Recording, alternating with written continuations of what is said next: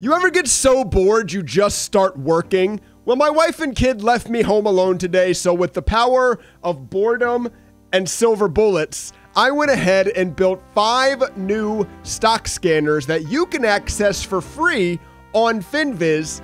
And in today's video, we're gonna go over them. So grab yourself a cold one and let's go. Here's a preview of the scanners we're going to be looking at today, starting at the growth stocks one and working our way down. This is from my website. Of course, you won't need to sign up to access any of these scanners, as I'll be giving them to you for free on today's video. But if you are interested in any scanners, custom indicators, custom watch list columns, or anything of that sort, as always, check out my website, daytradingstrategies.net. Link in the description down below. Scanner number 1, growth stocks with strong earnings momentum. Now, Finviz is really cool. Whenever you create a scanner on their website, you get a custom URL built for the filters that you selected. So all I need to do from my site is click on this and it takes me directly to the link. If you don't know what Finviz is, as aforementioned, this is just a website, obviously meaning anybody can access it. And I think there is like a premium version, but I don't even have an account. I'm not even logged in right now, and I'm able to access their screeners and obviously set up and create everything we're going to be going over today. So finviz.com/screeners. I'll link that in the description down below so that you can easily access it and build these scanners yourself. So this one, what were we looking at? Oh, this one is a strong growth stock. So I set up EPS growth this year over 20%. EPS growth next year over 20%. Sales growth over the last 5 years over 15%. Return on equity over 15%, and a net profit margin over 10%. So this is a very fundamental heavy scanner. We are finding stocks that have very strong back-end numbers and predicted numbers moving forward with the EPS growth next year, right? Returning these stocks, of course, down here we see number 1 is NVIDIA. We've got NU, CMG for Chipotle. Let's go ahead and take a look at some of these stocks. Of course, you all know NVIDIA, just a ridiculous move, a ridiculous growth stock. And as you can tell from the scanner, from it being returned on the scanner, it is very strong fundamentally. Another one on the list was NU. This stock has gone from, where is January 2024? From about $8.20 to $13 already this year. The next one on the list, Chipotle, has gone from roughly $45 up and nearly touching $70 this year. So these are very strong, very fundamentally strong stocks. That's the point of this scanner. And I should mention, this will be true for all future scanners as well. The way I sort them is by this volume column over here. So NVIDIA is only number 1 on this scanner because it trades the most volume. I do that because if I go to page 2 here, I'm getting ads because I'm on the free version of Finviz. If I go to page 2 here, a lot of scanners will return stocks that basically hardly trade. And no matter how good those stocks are, you really don't want to be trading them. So I'm going to sort all of my scanners by volume that we're talking about today. But that's the strong growth stock. What did I call it? Growth stocks with strong earnings momentum scanner. Let's move down to the value stock scan. Value stocks, and we'll move a little bit faster now as I feel like I don't need to explain everything. Click on the link. We're looking at low ratios for value stocks, right? So using the PE, less than 15.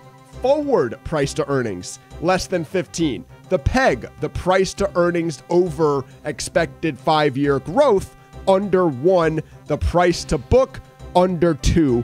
And for this scanner, the way I'm deciding what is a solid company in terms of, hey, I mean, there's a lot of cheap companies out there, right? But the way that I'm going to determine what is cheap and a good enough company for you to look at, obviously, potentially doing some further research in. As always, you should never just run a scanner like this and go, I'm going to buy this stock because it's on this scanner. Of course not. But any stock that pops up on this scanner may be a decent, cheap stock if it pays a dividend yield over 2%. In my mind, that means that a company is solid. A company has enough free capital that they can afford to give some away to their investors, to make their investors happier, to make their company more appealing to invest in, to back up their own market cap for future growth, future buyouts, future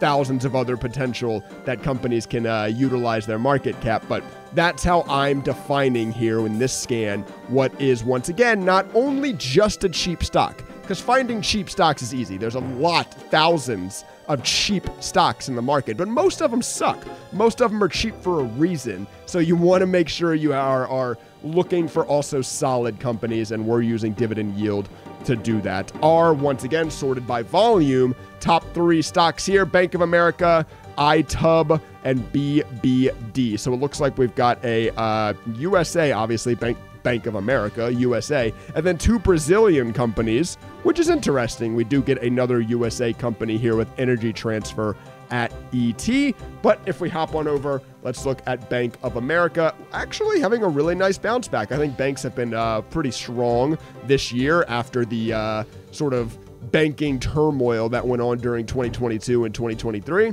Nice little bounce back there. What else was on the list? I remember iTub. This is, of course, a Brazilian company. Not as strong, but once again, paying a decent dividend and cheap, right? Low on its value ratios, your price to earnings growth, etc.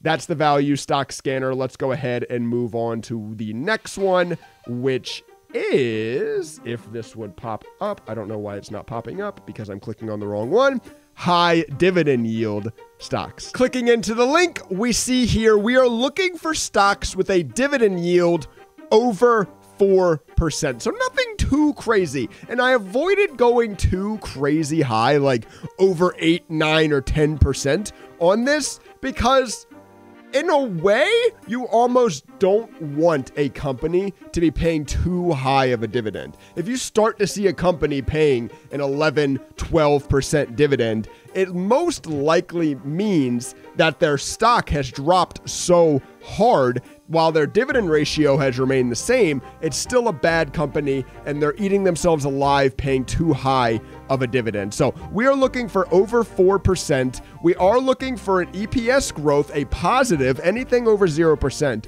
expected EPS growth. We want those nice, solid, fundamental growing companies. I have a payout ratio set to under 70%. And this is kind of alluding to what I was just talking about, in that we want to make sure companies aren't paying out more than what they're making. What a payout ratio means, and what this means, is that what a company is paying to its investors through dividends is less than 70% of the earnings that the company is making. So we're not, but there's companies out there that literally pay more in dividends than what they earn, because the dividend was set up at a time where the company was in better conditions, this, that, and the other. So we want to make sure we avoid those kind of companies with a filter like this. And then I also here set up a debt to equity under 0.5. Once again, just putting in a nice little fundamental factor in there, looking for strong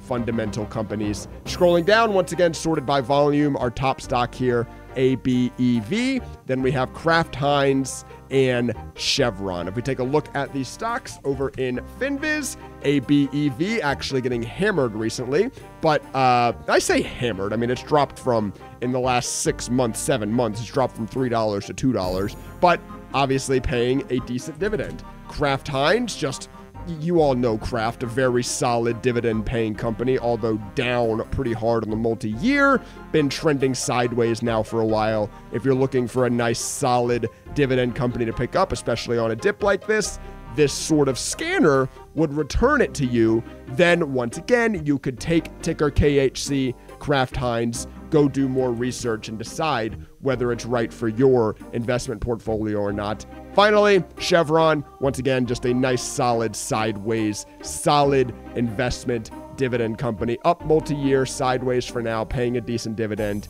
solid fundamentals. Another stock you could do some, once again, deeper digging into and decide if it fits your investment portfolio. Next, I made a scanner to look for high insider buying. If you don't know, executive level members typically, and sometimes even lower, whatever, but members that are important in a business must publicly state when they buy or sell shares of their own company, obviously to prevent any sort of insider trading, tampering, this, that, and the other. And if they have to publicly state it, of course it can be tracked. Of course it can be screened for.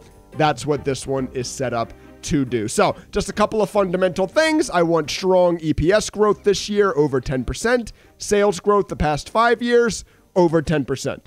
Couple of quick fundamental, these are actually fundamentally growing companies as well, not just dying companies that insiders are buying, right? I've got my insider transactions here set to very positive, the highest it can go, over 20%, and then institutional ownership as well, over 50%.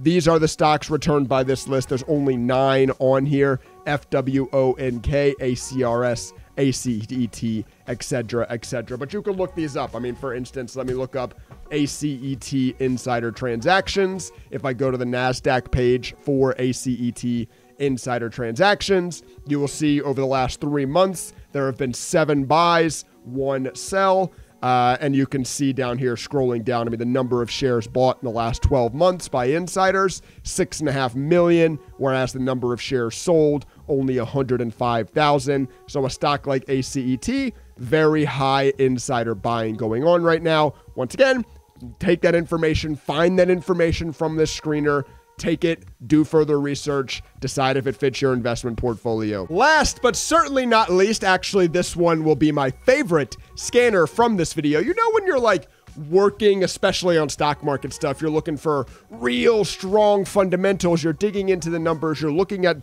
price ratios, looking at debt to equity ratios, price to book, PEG, blah, blah, blah, blah, blah. Eventually, you just want to look at some fun stuff. You just want to look at some charts. You just want to look at some momentum in this case. And that's kind of what I did with this scanner. Let's look at, hey, what are strong stocks right now? So I have my market cap here set up to mid, from 2 billion to 10 billion. I don't want to be looking at very, very highly expensive stocks, as those won't have as much crazy momentum. So set the market cap to mid. You, of course, can change this or just delete it if you don't care on your own scanner. I have my performance, first performance filter set to up over 20% this quarter. My second performance filter set to up over 50% on the year. And then I have a relative volume over 1. So the volume it's currently trading is alongside what it normally trades. Currently growing. People are still currently interested. It is currently actively trading at these very high multiples that it is now trading at on its current huge momentum run. Scrolling down, once again, sorted by volume, HIMS, BRFS, CRDO, and RNA. If we go ahead and take a look at HIMS, I'm not going to lie, I saw HIMS, kind of laughed, and I don't remember any of the other ones. But this stock obviously just made a move from less than $12 up over $26, and even on the current pullback to about 20, still obviously strong enough to meet the filters. We got BRFS and CRDO. Let's look at BRFS. This stock just made a move over the last 6 months from $2 to $4. Very nice. Very nice. And a beauty of a scanner like this, have you seen anybody talking about BRFS? This is a stock that's up 100% on the year. Have you heard of this stock at all? I know I haven't. Maybe some of you are doing better than me, but I haven't. Here's another one, CRDO.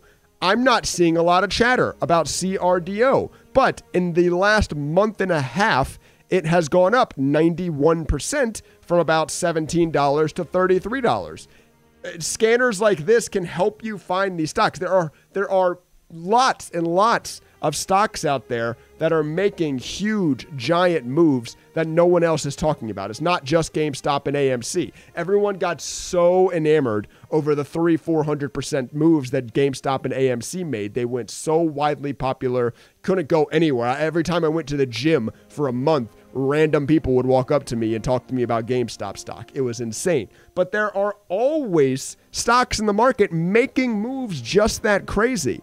If you have a scanner like this, you can find them. That's all the scanners for today. As always, you all that make it to the end of my videos, you all are the real ones. You all are the ones most likely to make it in this game. You all are the ones taking your trading education seriously. I always like to give you all a little bit of an extra push because I really want you all to get set up on this systematic trading wave, on this following objectified, proven statistical strategies and scanners and watch list that have turned me from years of being a break-even trader to now, over the last 3 years, having a consistently profitable P&L. So on my website, daytradingstrategies.net, if you use coupon code END, you're going to get your first month for only $15. As always, you can cancel your subscription at any time under the My Account tab. So don't feel like you're locked in, but go to daytradingstrategies.net, link at the top of the description down below. Use discount code END for only $15. You're going to get access to over 50 different trading codes. It's a ridiculous deal. Go check it out now. Hit like on the video if you haven't already. Make sure you're subscribed if you're not, and I'll catch you all in the next one. Trading stocks. He talks about trading stocks. It's important for you Americans and other international individuals to learn about stocks.